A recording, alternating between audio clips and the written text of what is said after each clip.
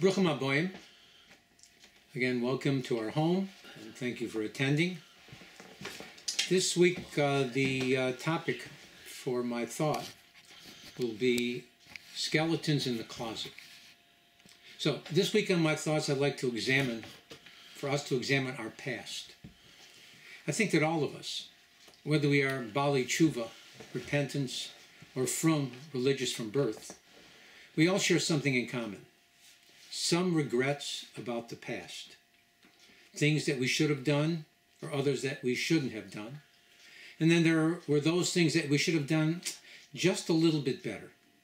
Now, some of those skeletons are thankfully dead and buried. But in reality, it doesn't take much to bring about the resurrection of the dead. I'm afraid that many times our addictions are not really dead. They are just lying in the dust, patiently waiting for an opportunity to come back to life. There was a question presented in Pirkei Avot, the Ethics of the Fathers, in the name of Ben Zoma. He asked the question, Ezehu Gibor, who is a strong individual? He answered, Hakovish es Yitzra, he who subdues his Yetzer Hara, his evil inclination. This is it's a powerful statement. But the question becomes, how many of us are really able to reach that plateau? How many of us even come close? You know, we are all humans. But I wonder sometimes if that statement turns into a sort of crutch. Does saying that we are human give us permission to sin? After all, we tell ourselves that, after all, no one's perfect. We can even look into the Torah and we can read about Moshe Rabbeinu, Moses, our teacher, our greatest prophet. He sinned 6 times. So how are we everyday people expected to address our past? You know, I would think that this question would connect with the question of how are we expected to view our sins? So David HaMelech, King David, stated in Psalm 51:6, V'chatasi negdi tomid, and my sin is forever before me. What does it actually mean?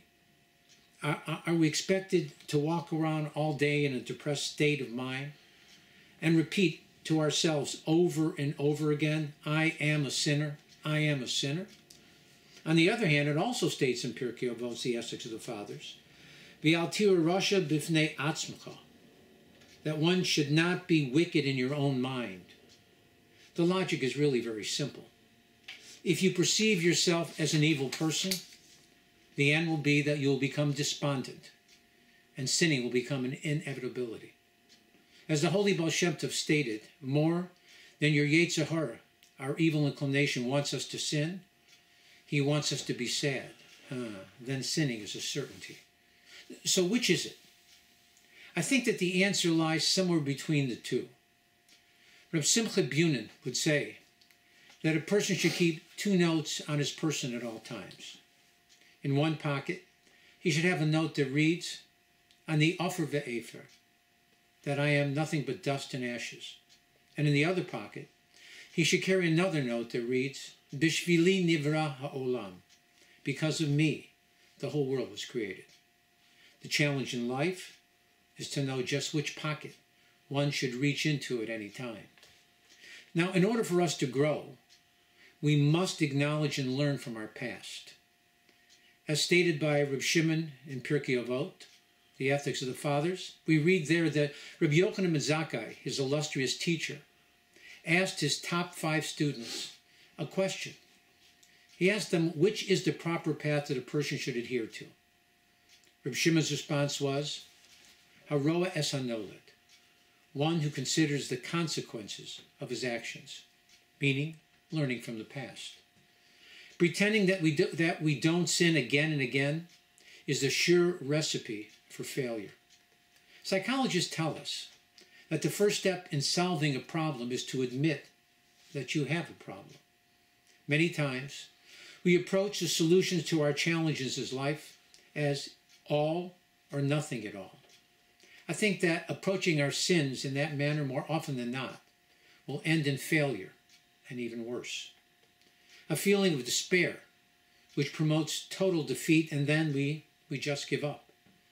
We feel that we will never be able to succeed, that being the case, so why should we try? It's only an exercise in futility. But we need to remember that success can be measured in different ways. You know, I used to play racquetball with a good friend of mine.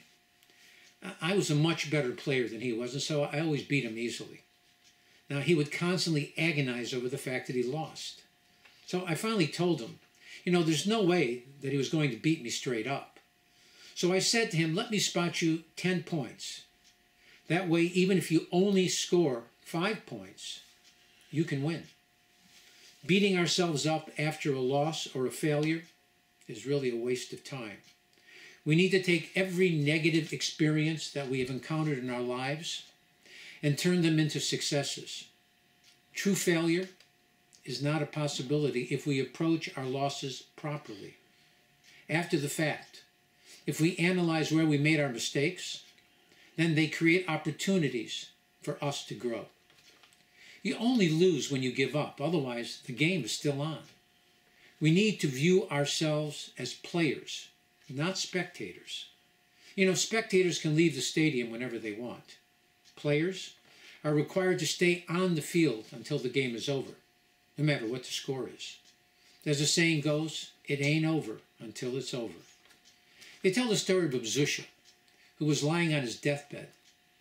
He was crying, and his students asked him, Rebbe, why are you crying? He said to them, you know, I'm not concerned that the heavenly court will ask me, why wasn't I like Moshe Rabbeinu, Moses our teacher?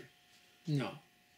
I'm concerned that they are going to ask me, why wasn't I like Zusha? On our journey in life, we have all taken detours.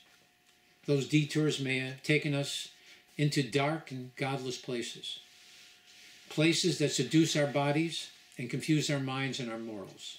Nonetheless, they are not without purpose. After all, they have taught us many lessons. As the saying goes, good judgment comes from experience, and experience comes from bad judgment. There's a saying that there is nothing, that occurs in our lives that is without a positive purpose. Sometimes we just need to look a little deeper and then review it all in the context of time.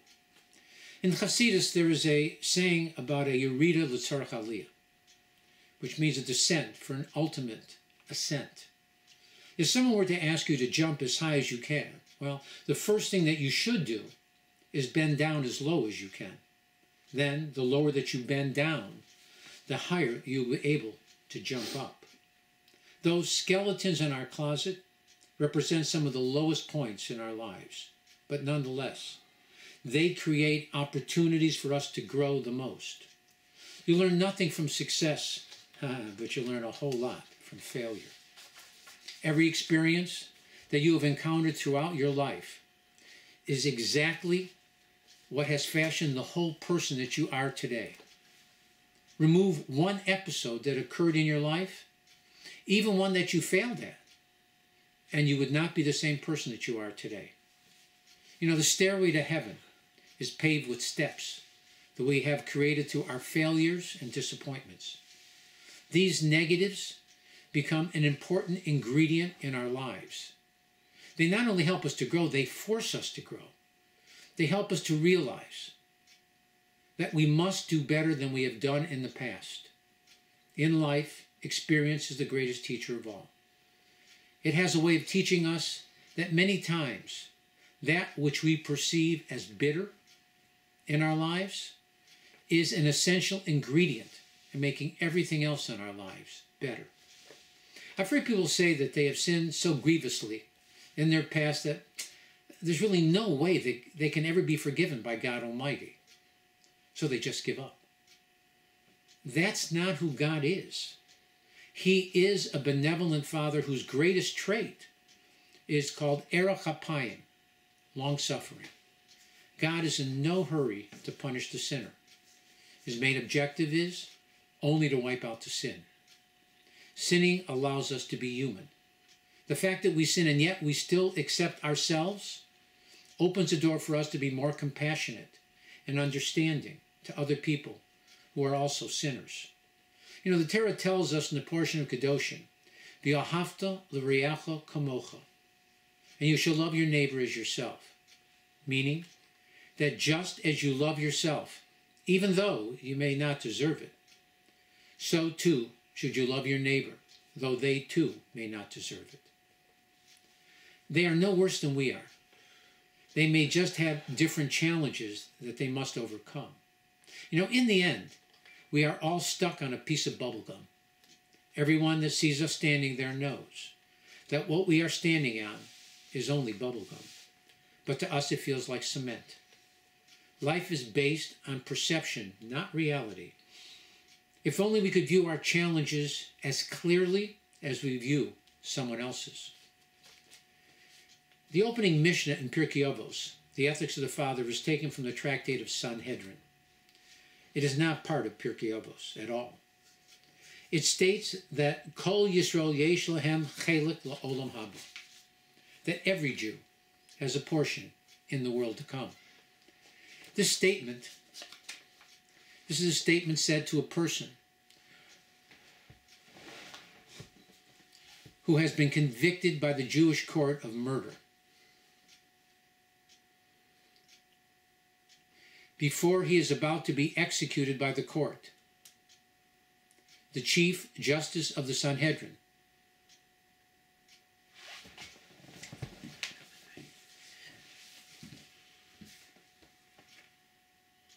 Can you do something?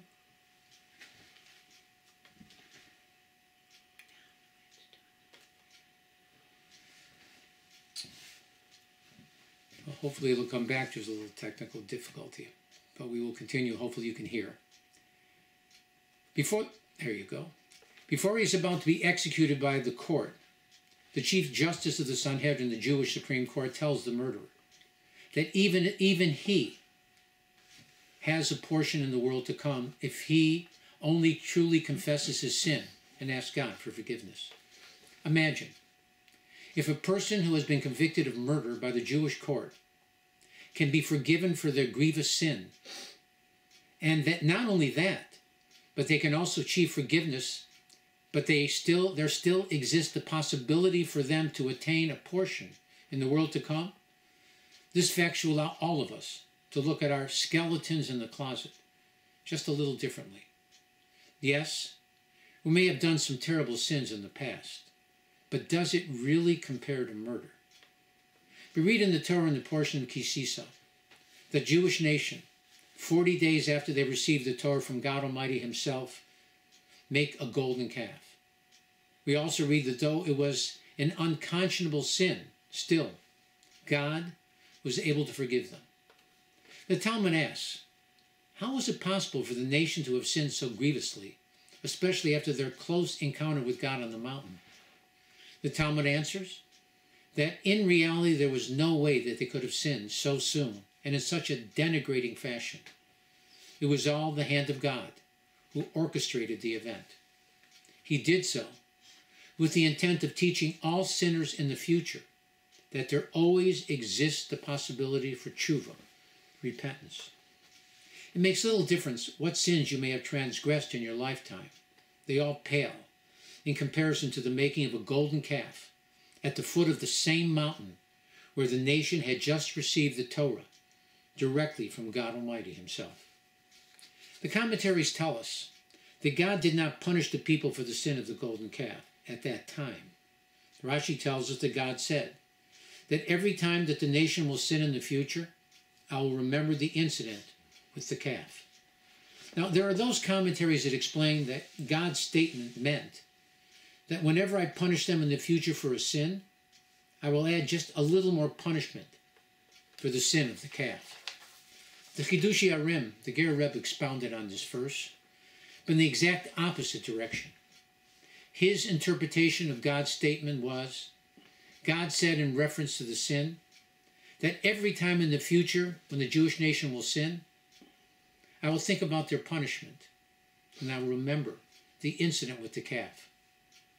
God says, I will say to myself, that just as I was able to forgive them at that time, so too will I be able to forgive them for any and all sins that they transgress in the future. I think that somehow in Judaism we view sins and sinning in a different way. The Talmud tells us that a Baal Tshuva, a person who has repented, is even greater than a tzaddik, a totally righteous individual. It would seem that the mountain that a Baal Tshuva is forced to climb is in some ways even higher and steeper than that of a tzaddik. But in the end, their climb makes them stronger and more appreciative of all the many blessings that they receive in their lives. All of their skeletons in the closet are reminders for them of where they came from and an appreciation of where they are now. It creates within them not only an obedience to the Creator, but also a feeling of true love and admiration towards our Father in heaven. You know, the Maharal of Prague was asked by its students who would bring Mashiach, who would bring the Messiah.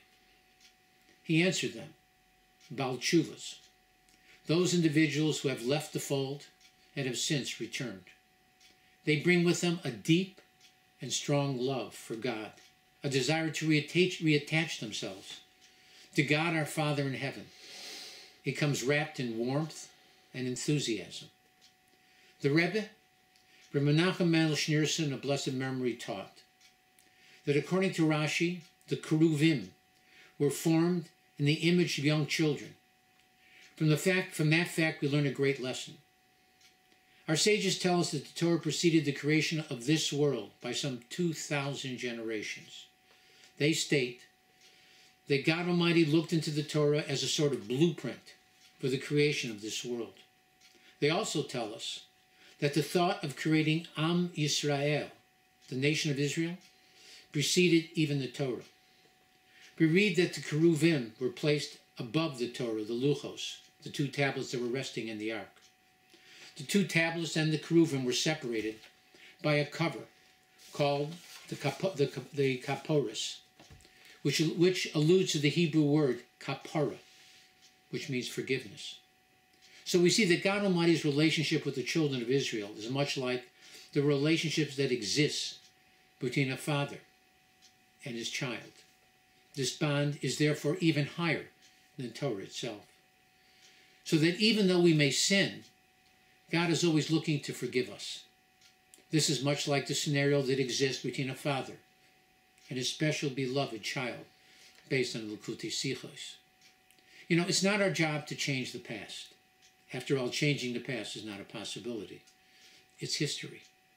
However, by changing our present and our future, we have done much more than just change our past. We have found a way to change our negative actions, our sins, into positives. In fact, our sages tell us that if we do what's called tshuva me'ahava, if we can repent out of love, we actually have the ability to turn our transgressions into mitzvot, good deeds. That, of course, is in reference to our spiritual standing in heaven. But as I've mentioned before, if we learn anything from our transgressions, don't we actually turn our misdeeds into mitzvot, even here on earth? We may not be able to change our previous negative action into something positive, but by changing our perspective, we can become better and more righteous individuals in the future. We need to place our emphasis on the present. We need to live each day to the best of our ability.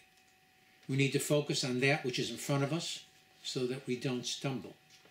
You know, there's a reason why God placed both of our eyes in the front of our heads. Constantly looking backwards is both dangerous and a waste of time. Forget about the skeletons in your closet. After all, God Almighty already has. And with that, let us help usher in the coming of Mashiach Tzidkenu quickly and in our time. Again, let me thank you for attending. Again, we wish you all happiness and health and success. You should only know from good. Again, Shabbat Shalom. And by the way, this is the week upcoming, which will be Purim. Again, have a happy Purim. Enjoy. Don't get too drunk. God bless and be well.